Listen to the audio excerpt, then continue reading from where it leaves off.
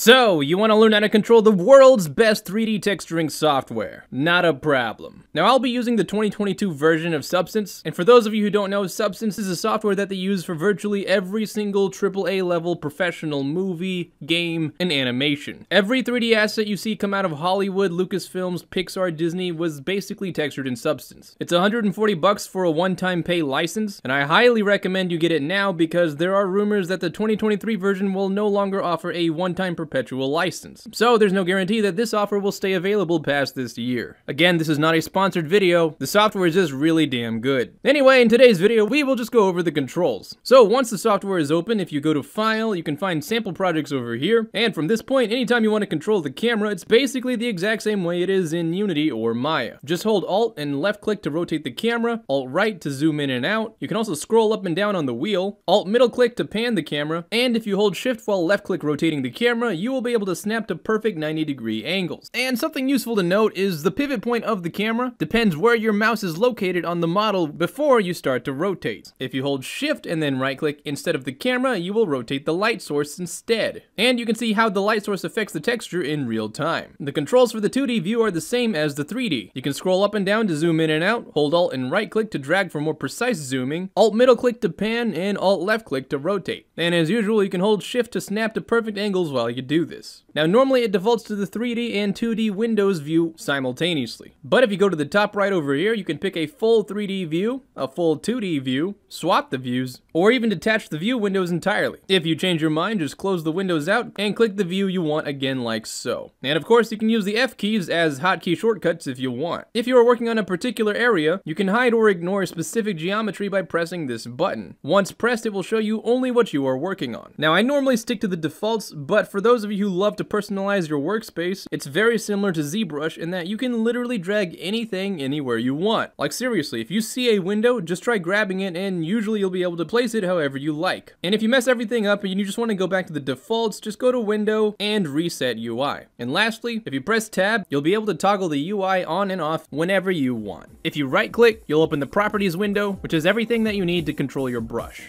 Hope that helps, and as always, hope you have a fantastic day, and I'll see you around.